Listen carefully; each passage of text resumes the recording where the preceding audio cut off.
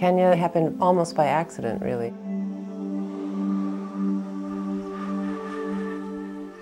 My father was an engineer and we lived in Calcutta for a few years when I was a teenager.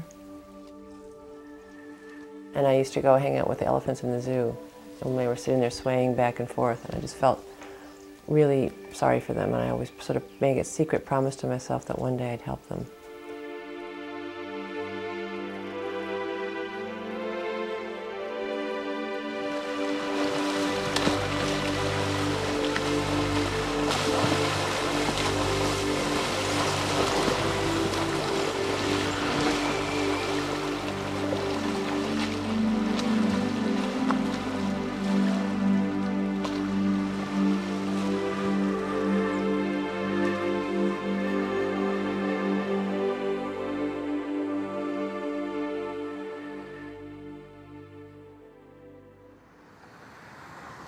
Well, I came back to Ann Arbor to go to university. My parents both got quite ill and ended up dying over time, and I took care of them, and I sort of dropped out of school and worked in a restaurant for 16, 17 years. My sister and I were going to take this big trip anyway because she had some money, which I didn't really have at the time at all. And I said, hey, let's go to Africa.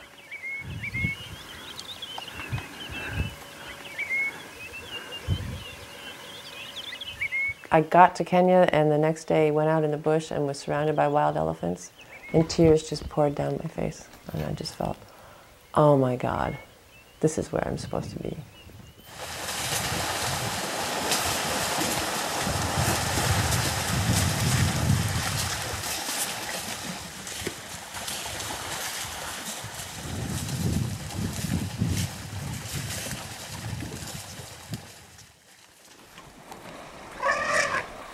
I think growing up in a third world country, and it's just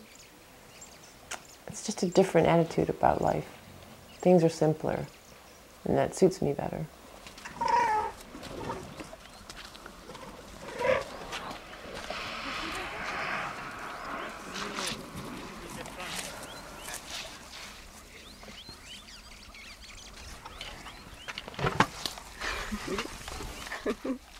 I moved to Kenya on September 7th of 2001, so I was still moving into my house when September 11th happened.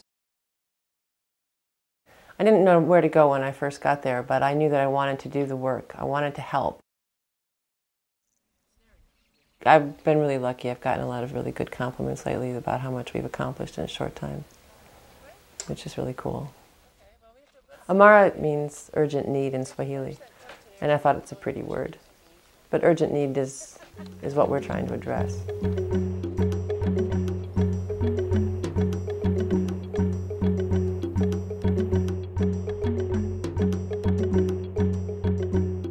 I think the time is viewed differently in African countries.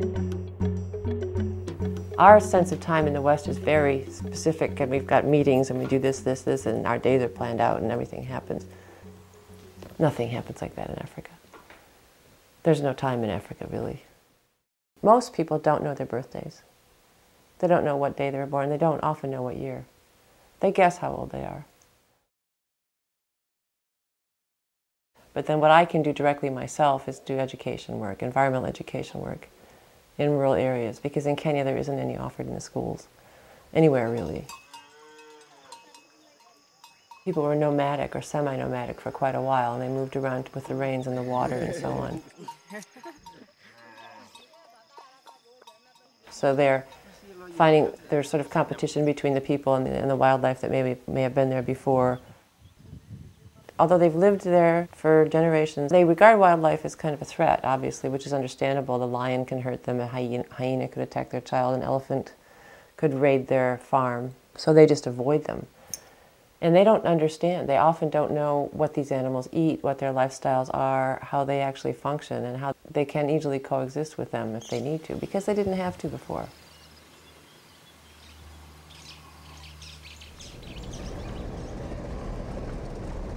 Usually from where I am, just outside Nairobi, where my base is, I'll have to go up, between 4 and 6, 7 hours to get to where I'm going to start from working in a rural area.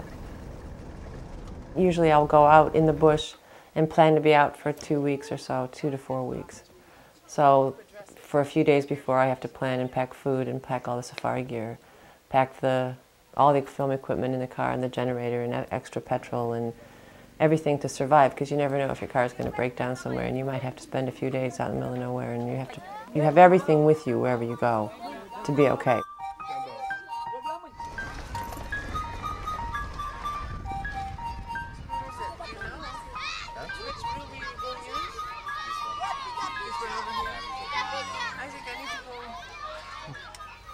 Universally, which I wasn't really sure about till I saw it, they're always thrilled, they're always excited. They'll sit and wait all day for me to show up, and they'll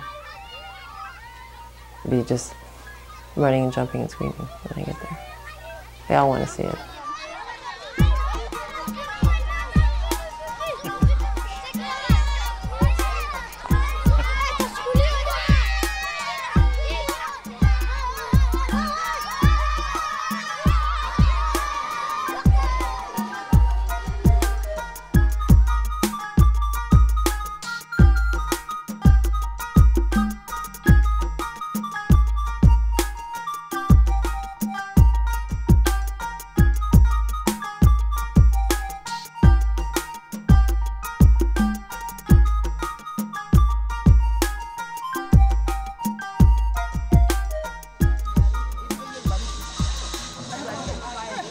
Film is a really great medium for people who are quite often semi or mostly illiterate, for one thing, and it's also very immediate impact. You know, it's there, they just sit there, they watch it.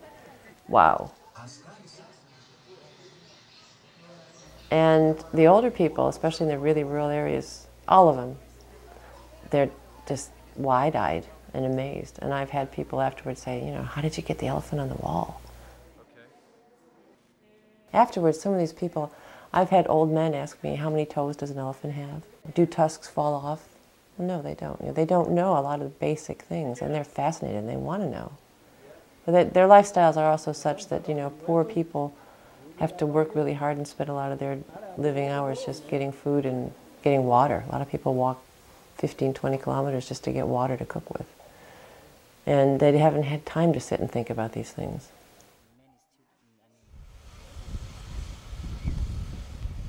Right now we've got one film unit that we have out working, which I run and I do myself. I would like to have 5 film units up and running year-round in Kenya, because then we could get all the films to everybody, everywhere. That's a goal that we have. If they understand why they have to keep their environment precious and how they're responsible for it, then they will all be more receptive to the idea of working against poaching themselves and keeping their whole environment intact. I was initially interested primarily in just working directly against poaching and helping people who were getting poachers. There are basically 2 kinds of poaching. There's bushmeat poaching or snaring.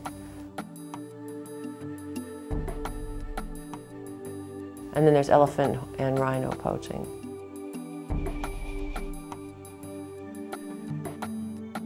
We always work with local groups, local conservation groups, primarily desnaring teams and things that we've already had some support with, who are already working in areas against poaching and have community involvement.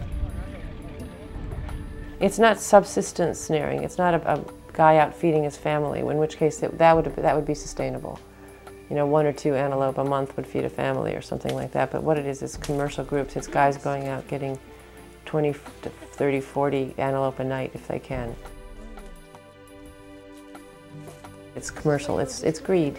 I've seen elephants missing half their trunks because they'll just get their trunk caught in there and they'll pull out. I've seen elephant babies whose babies will get caught in a snare and the mother will just go crazy trying to pull it out and break its leg, break its shoulder.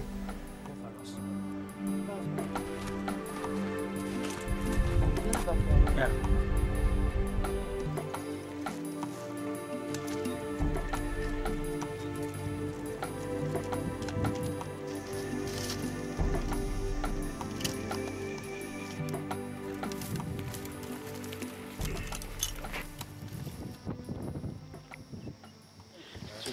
Hả?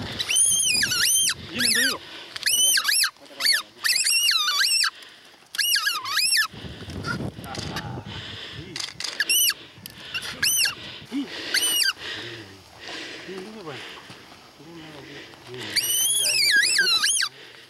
At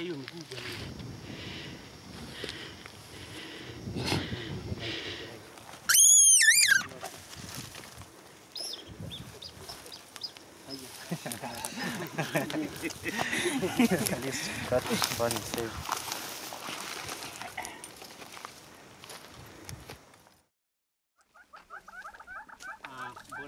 The desnaring team that we support and along with the Kenya Wildlife Service were chasing elephants that were raiding farms around Tsavo National Park.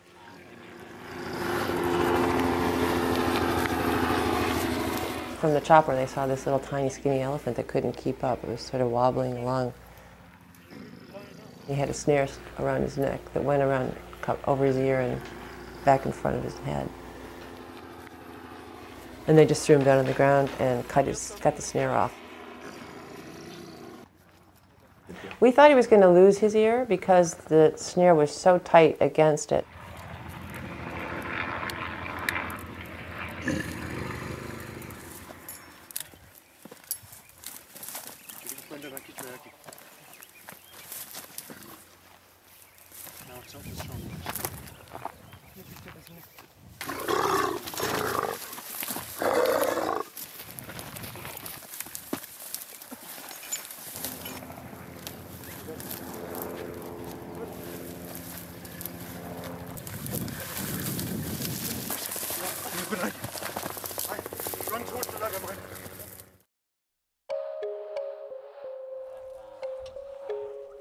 Amara paid the money for his care for the first 6 months. And they're bottle fed and there's a lot involved. They're have to keep it with him 24 hours a day. He really struggled, but he's a really game little guy. He's just, within a week or two, he was playing with the other elephants. But he's fine. I mean, he's a great elephant. He's got little tusks now. I just saw him last month, and he's just thriving.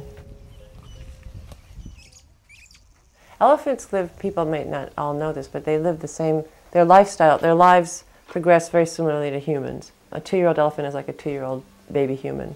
It can't survive without its mother. It has to be underneath its mother during the day or it gets horrible sunburn, which can actually kill it. And an 8-year-old elephant is like an 8-year-old human, kind of having fun and playing around but doesn't know what to do with itself.